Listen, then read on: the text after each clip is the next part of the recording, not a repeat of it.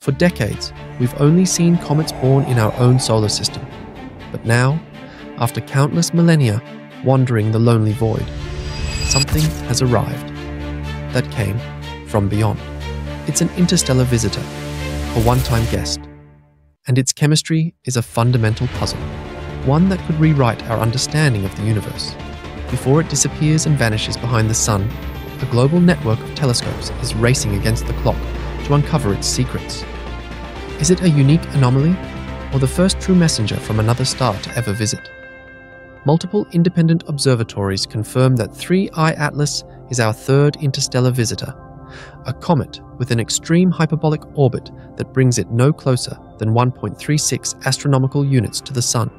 What makes this object remarkable is its CO2-dominated coma, detected by JWST at 3.32 astronomical units from the Sun, with a CO2-to-water ratio of about 8:1, fundamentally different from typical solar system comets. The discovery came on July 1st, 2025, when the Atlas survey in Chile identified this new object moving on an unusual trajectory. Within weeks, orbit calculations confirmed what astronomers suspected. With an eccentricity of about 6.14, this comet follows a strongly hyperbolic path that originated outside our solar system. The retrograde orbit, tilted about 175 degrees, means it travels backward compared to the planets, lying just 5 degrees from the ecliptic plane. Hubble Space Telescope observations on July 21st, 2025, attempted to measure the nucleus directly, but found only an upper limit. The solid core must be smaller than 5.6 kilometers across and could be as small as 0.32 kilometers. The nucleus itself remains unresolved in the images.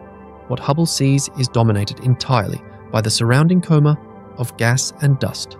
The James Webb Space Telescope revealed the comet's unusual chemistry when it observed 3I Atlas at a distance of 3.32 astronomical units from the Sun.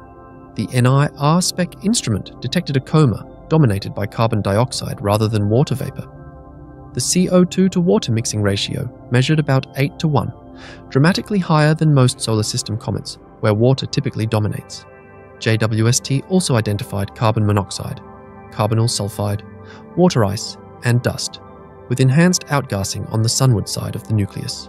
SPHEREx observations mapped this CO2 coma extending at least 348,000 kilometers from the nucleus. The spacecraft measured a CO2 production rate of about 9.4 times 10 to the 26th molecules per second, which translates to roughly 70 kilograms of CO2 escaping every second. Upper limits for water production came in at less than 1.5 times 10 to the 26 molecules per second, with carbon monoxide below 2.8 times 10 to the 26 molecules per second. The photometry revealed something striking. More than 99% of the observed near-infrared continuum comes from dust in the coma, rather than from the nucleus itself. Swift's ultraviolet optical telescope made an important detection on July 31st to August 1st, 2025. At 3.51 astronomical units from the Sun, it recorded hydroxyl emission, indicating active water sublimation. The inferred water production rate reached about 1.35 times 10 to the 27th molecules per second, approximately 40 kilograms per second. This number carries important caveats. The value depends strongly on assumptions about dust reddening in the coma. More intriguingly, Swift detected water before any instrument saw cyanogen, reversing the typical sequence for comet activation. Large icy grains in the coma might explain this early water activity at such distances. These grains could sublime independently as an extended source, producing hydroxyl radicals far from the nucleus. This remains a hypothesis requiring further observation to confirm. Ground-based telescopes added crucial details about the comet's evolving activity. The Very Large Telescope's X-Shooter and UVE's instruments tracked chemical changes through August 2025. Cyanogen production turned on around August 14 to 15 as the comet approached the Sun. The spectra revealed numerous neutral nickel emission lines without any detectable iron. This suggests efficient release of gas phase nickel at the low equilibrium temperatures found at these distances from the Sun. The timeline ahead presents both challenges and opportunities for observation. Perihelion occurs around October 29th to 30th, 2025, when 3I Atlas reaches its closest point to the Sun at about 1.36 to 1.4 AU. The comet will never come closer than about 1.8 astronomical units to Earth, keeping it beyond easy naked eye visibility. Key planetary encounters provide unique observation windows. On October 3rd, the comet passes within about 0.19 astronomical units of Mars. November 3rd brings an approach to Venus at about 0.65 astronomical units. The most distant encounter comes March 16th, 2026, when 3I/ATLAS passes roughly 0.36 astronomical units from Jupiter. Unfortunately, visibility drops dramatically near Perihelion as the comet moves behind the Sun from Earth's perspective. This solar conjunction creates an observation blackout right when the comet reaches peak activity. NASA and ESA predict the comet will reappear in early December 2025, allowing telescopes to resume tracking as it races back toward interstellar space. The comet's path through the inner solar system traces back to an origin beyond our Sun's gravitational dominance. If 3I Atlas came from older stellar populations like the Milky Way's thick disk, it could potentially be older than our solar system itself. However, specific age estimates remain uncertain and depend heavily on models of where and how the comet formed. These remain hypotheses requiring more data to test. With 3 confirmed interstellar objects now catalogued, patterns begin to emerge. The first, 1I Oumuamua, discovered in 2017, showed no visible coma and sparked debates about its nature. The second, 2I Borisov, found in 2019, looked remarkably like a normal solar system comet, despite its interstellar origin.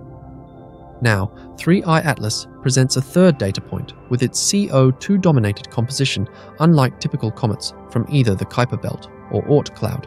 Public speculation about artificial origin has surfaced in some media coverage, but this remains purely hypothetical.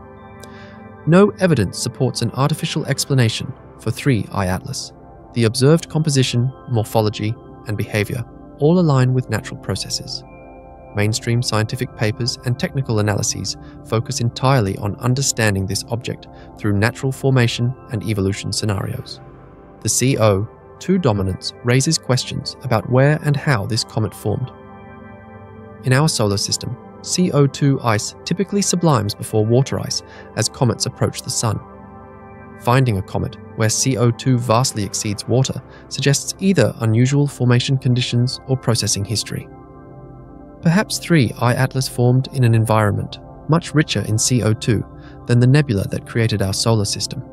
Alternatively, it might have lost its water through repeated passages near other stars over billions of years.